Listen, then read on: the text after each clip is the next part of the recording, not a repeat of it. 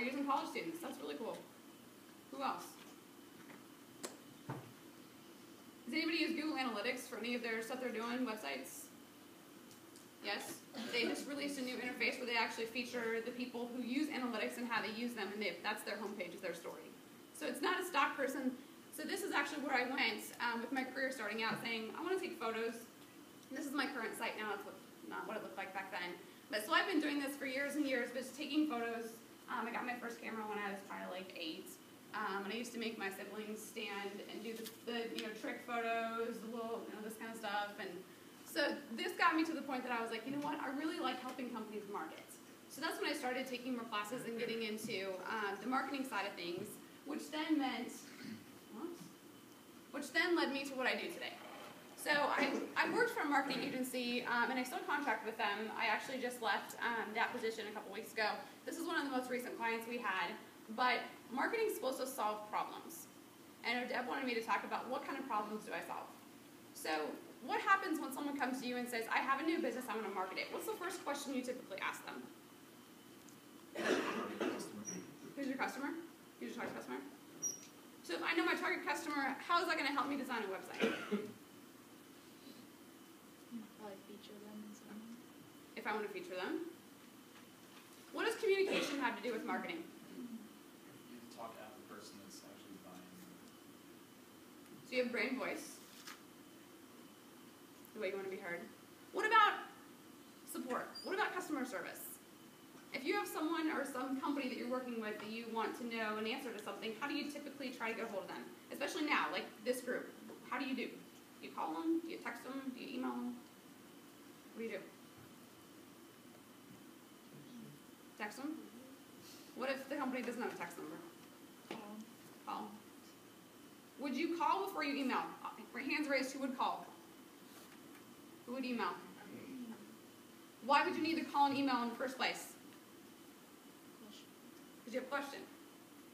So the number one thing you can do with your startup is how are you going to think for the people that are having the questions before they even call about the question?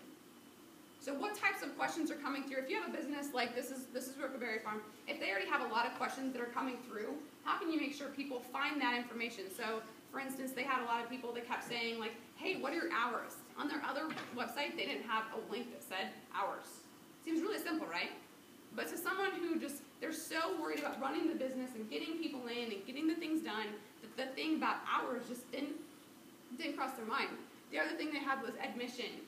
How much does it cost to get in? So you'd have people running through this contact form, and they get all these emails every day about how much does it cost? Can I bring my dog? Is my dog extra? Can I bring my 3-year-old? Is it okay if she's 2, but her birthday's next week? Is that still okay? That can all be taken care of right here and in your marketing so that you can spend time actually communicating your value with customers rather than solving problems that probably should have been solved before you even started. So as you're building your startup, one of the things, is anybody at Startup Weekend in Lincoln a couple weekends ago? Okay. I participated in Startup Weekend a couple weekends ago, and the idea that I was running with was a software for health and fitness facilities to manage their fitness instructors. And so we pitched that, built it all weekend, and actually we won on Sunday nights. But the thing that made that relevant was I work in that industry, and I have for several years because I like to be active, and I got certified as a personal trainer. To manage the schedules of me teaching classes with 60 other part-time people was a pain in my butt, and it still is. And so how can this software solve? It wasn't solving any sort of revenue model. It wasn't advertising. It was pure communication. So think about that in your startup. How can communication play a major role? Because some companies, what I'm finding out in my case studies with clients is follow-up and execution are putting them above competitors. Their product's the same, their service is the same, their people are the same, but they return emails within 24 hours, or they return phone calls in 2 hours. So think about that, because college students, it's really fun during the week, and then on the weekend, maybe if you're building a business, I won't answer my email on Saturday. If you're building a business and you're in college, people still expect you to function like a business. So make some mandates for yourself and think about what that looks like. All right, anybody seeing something like this? Marketing? Look familiar? So this is basically the wheel model or the hub model, because in the middle is your website. So the thing that I shouldn't say I didn't know. When I was in college, we still had websites. But your website was not the center of your universe. obviously it grew to be, but when I started college, the things that existed when I graduated college, we didn't learn when we were freshmen. We didn't learn when we were sophomores. And the same is going to be true of you. In 2 years, there's going to be software that you didn't use now. But with your website being the mothership, everything has to go back there. How do you track it? Which means as a startup, if you have a website, get yourself some Google Analytics so you can track where people are going, what they're clicking on, where they're coming from. There's a lot of different technology. The IT department can probably help you a lot with that. What we used to have was just this one. Okay, so when we were in college, we talked about PR. So let's get in the newspaper. Let's get in the magazine. Let's talk about direct mail, traditional advertising, being a billboard, sandwich sign, guerrilla marketing.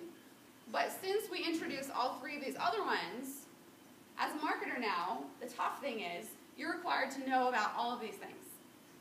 But the really good ones are good at one of these circles or one of these subcircles. So for instance, podcasts. Who listens to podcasts? Do you mind sharing what podcast you listen to? Joe Rogan, Bill Simmons. Is it like a comedy podcast? Yeah, Okay. sports.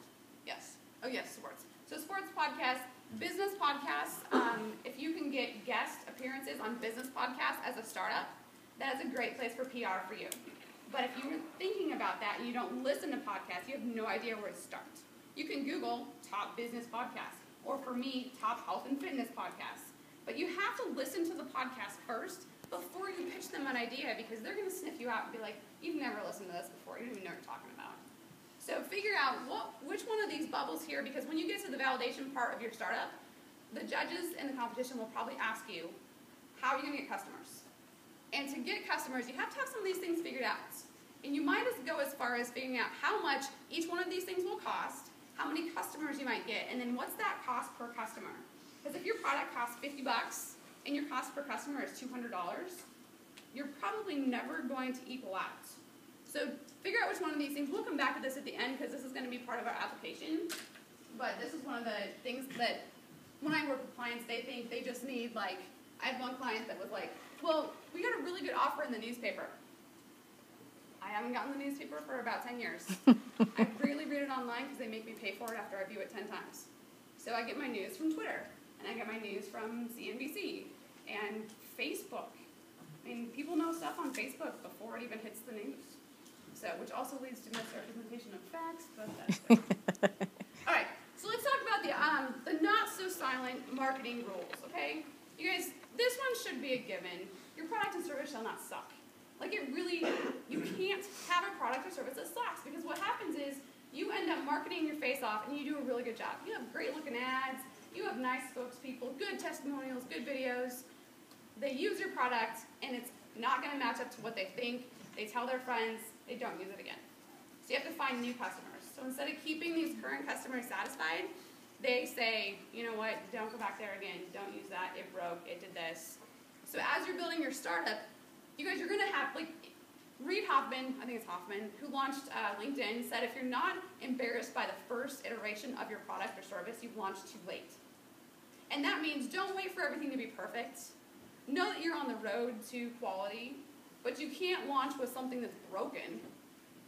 If it does break, we have to be able to fix it. But you can't, this is a really big play on words, but Dyson vacuums don't suck, they're good. They suck, but they're good. The thing I was thinking about is, what is one of those products that rarely ever goes on sale? Dyson vacuum. Why is that? This guy made like 1,000 prototypes of this vacuum before he got to the place that he was selling them. And then once he did, it led to a spin-off and a spin-off and a spin-off and fans. I mean, he makes fans now. And air dryers for hands. But it took him 1,000 tries to get to the point that he didn't have to discount his products. Same goes for Apple. But the JCPenney model and the Shopko model of discount it all you want means that people will never buy your products at full price. So, pricing strategy, have you guys gotten to that in your startup yet? No? Okay, that's where market validation is going to be helpful, but if I ask you how much you're willing to pay for an Apple, are you going to tell me the truth, or are you just going to give me a ballpark number? Ballpark. Ballpark. If you ask consumers directly, hey, how much would you pay for that? They're probably going to lie to you, because they really don't know. They don't know that they need it, or if they need it, they don't really know how much they value it. So asking a customer, how much would you pay for this, is the worst question in the world. So instead of asking them, ask them other questions where you can figure out how much do they value this? What is it worth to them? Look at the marketplace. Do you have competitors? What do they sell it at? How much is too much? For instance, did anyone go to the TEDx Lincoln, the youth event this last? No. There's a TEDx, which is inspirational talks and videos, but we have an event coming up next month. There was also an event called Ignite Lincoln. Anyone go to Ignite Lincoln? All right, networking opportunities, people. Ignite Lincoln was $10 to get in. TEDx is $50. So we can market to this audience over here, but the chances are people who went to an event to hear inspirational talks for $10 might not be willing to shell out $50. They don't understand the difference in the cost strategy. So again, startups, or even if you're not a startup, people think startups are just tech or software. Starting a business, photography for example, what are you going to charge? Well, I'm going to charge $20 for a session. Really? That doesn't even get you gas to and from the session. And if your customers say, well, I can't pay more than that because my cousin takes photos. Okay, he just validated that he thinks his cousin's a good photographer, not your prime target. So you need to find people that value what it is that you have so you can be like these guys and have a good product and don't have to mark it down. So who in here has a good or a bad customer service story for me? You don't have to share it. Just raise your hand if you have had bad customer service. Okay. We all have had bad customer service. The problem with bad customer service is it can disband all of your marketing in a matter of minutes. So as you're planning your business, don't just think about the marketing you're going to do. Think about what happens, what are all of the scenarios that could happen in my business, and how am I going to train my employees or myself or my business partner to handle that? What's going to be my mantras? What's going to be I hate the word policy, but what are going to be the things that I am very passionate about so that I don't have customer service cost me all my hard work? For instance, if a customer gets irate at Starbucks, they go through a training program where they teach them, here's the 5 things you should say. Okay, it seems trivial. It seems like, well, that's a no-brainer. But it's a lot harder than it sounds when someone's yelling at you that their coffee's wrong. Does anyone work at Starbucks in here? Yeah, food service, if you haven't worked in food service, that's another good one to get into. But when someone's yelling at you, you don't know how you're going to react till it actually happens. So when someone's software breaks, if you have a tech product, if someone's software breaks and they call in and they lost all their data, what happens? Do you refund their money? Do you talk them through it? Do you give them a free year even though they probably don't trust you anymore? If you're a restaurant or a bar and someone leaves your restaurant and they're intoxicated, they get in their car and they get in an accident and they sue you, what happens? Some of those things we think the aspect of owning a business is so fun, we don't think through all of those things that are less than fun, that once that happens, you're like, forget it, I'm just done. I can't handle this. Bad things will happen, so think about them now so that you don't have to deal with I didn't expect that. This is an example of a good customer service. It had some bad PR just because of the way the person handled it, but this was a Red Robin receipt, and this gal evidently was expecting a baby. She must have been very expecting a baby, because you don't want to do oh, you're pregnant and you're not. That's never good. Don't do that. But this server gave her a mom-to-be discount. Didn't tell her, but just put it on the receipt when it came to the table. And the dad-to-be was so blown away, he posted it to Twitter. It made its rounds, made it to the front page of Reddit. They made it on a customer service blog. But this little piece right here, $11.50 as a discount, was all it cost the restaurant, and it got them to the front page of Reddit. So we can't predict what's going to go viral, just like the Oreos thing in the Super Bowl. But you can predict that your actions, if you go above and beyond, will come back for you in good ways. If you just do the bare minimum and just get by because you're just fed up with customers, you might need to be the person running the business, and you need to have someone else be the face of your business. Because if you're not good right here, you're not going to be in business long. All right, who has read anything by Simon Sinek? Anybody? Yes. What did he write? Start with why. So Simon Sinek has a really good business philosophy that he says, start with why. Because when you're at a networking event and someone says, what do? And you say, I'm launching a startup that sells kitties to young children that want a cat. Okay, well,